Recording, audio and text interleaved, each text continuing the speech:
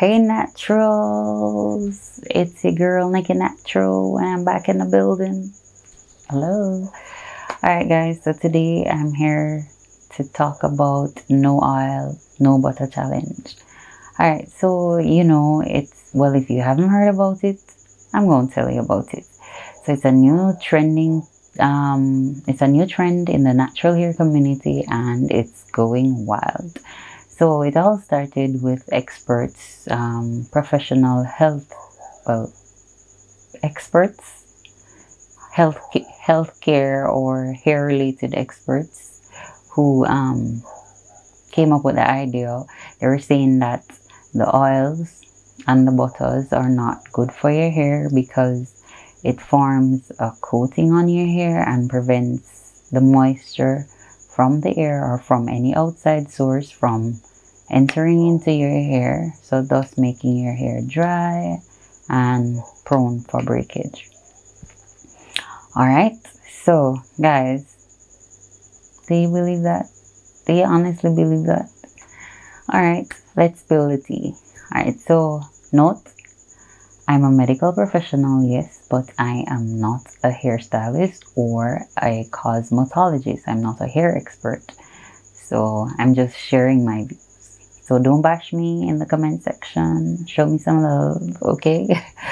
Alright, so guys, what I think about this challenge. I think everyone should have an idea of how their hair is, right? So no one knows your hair as best as you do, right?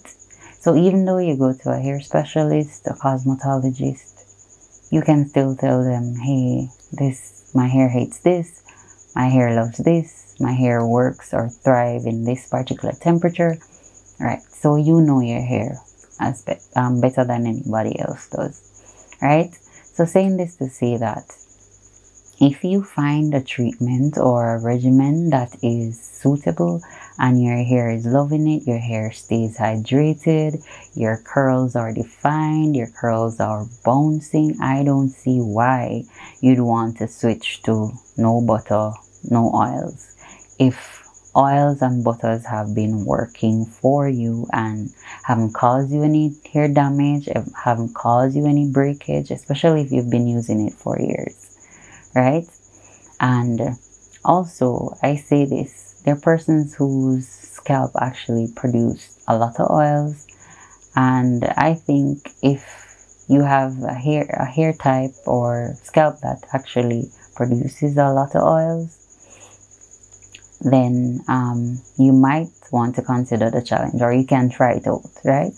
But let's say you're somebody who your scalp really does not produce any form of oil. Definitely you're in for some major surprises, right? So your scalp gonna be stubborn and there's no grease, no oil, coming from your scalp. So, or let's say there's none or little to none coming from your scalp. What's gonna be there to moisturize or to create that slip when you're combing your hair, when you're styling your hair, that ease, that sheen, where your hair gonna get that from? So what they're saying, you should use gels and mousses and conditioners, and you should shampoo your hair and do a 30 days detox. Hello, 30 days what? Detox? I'm fine. I don't wash my hair very often, and my hair, it actually works for me, and I don't have to wash it very often, and I don't have any problem. My hair is easy to manage. It maintains moisture and it's fine. It loves the butter and it loves the oils, right? I don't really have dry hair like that. My hair doesn't dry out my hair like that. So I'll stick to it. So I'll say this. So guys, if you find something that you have been working for you, and so why jump to no oil, no butter when you don't even know how your hair is going to react to it? You might end up with a severe breakage because really and truly we don't even know all the details surrounding this challenge. So let's say they say, okay, shampoo and condition your hair, and then use your gels and all of that, and then there's something else that they say and you miss that out, and your hair becomes dry and brittle and all of that. Right?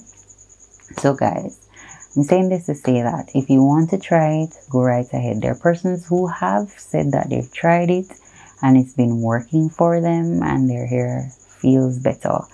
So if you think that your hair can manage it, then go right ahead. But as for me, myself, and I'll be sticking to my hair grease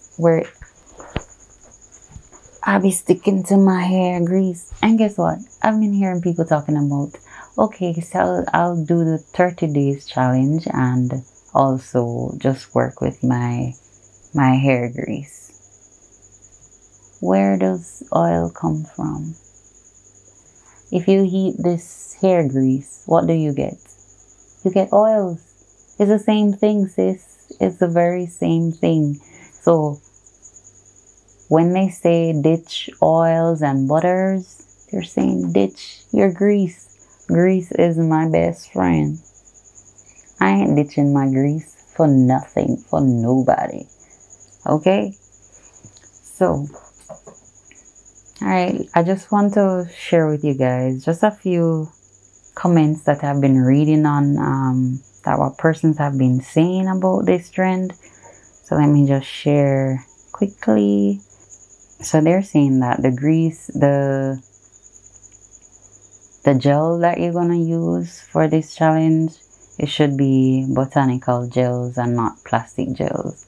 So they consider eco gel as a plastic gel, right? So whatever that is, I don't really know much about those gels, but you can go and research it.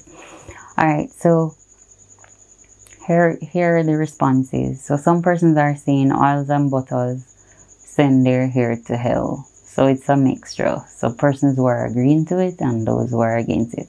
So this person is agreeing to it and saying that for their experience, oils and butters actually send their hair to hell. So they stay away from it. Somebody say some persons can use random products while some can't. So you know that doing this challenge means that you have to research, find products that work for you, new products. If you haven't gotten a gel or a mousse or a conditioner that works for you, you have to go on the market and do your research. And some persons may experience breakage because their hair is not used to a particular product. They have sensitive hair like mine. Oh my god, I don't even want to go back there. And you might end up with breakage, right? All right, so somebody saying that, you know, that these trends are too extreme. Too extreme. No oils, no butters. Too extreme. Somebody else is saying it is working as oils and butters make their hair greasy and dry. So they're saying that the method is working for them because oils and butters dry out their hair. Another person saying that the issue is having a heavy hand, so too much of anything is not good. So whether it be, so they're saying basically that you can use your oils and butters, but use it in moderation. So not too much, not too little. So in moderation. All right, guys. So that's my take on the whole issue. No oils, no butters. Let me know what you think in the comment section. I'm just sharing my view. I'm not fully aware of all the do's and the don'ts of this challenge. I'm still learning, still gathering information from here and there. So as time goes by, if I gather anything that I think you guys should know, then I will definitely update you. So thank you so much for tuning into my channel. Do have a wonderful rest of the day. Bye.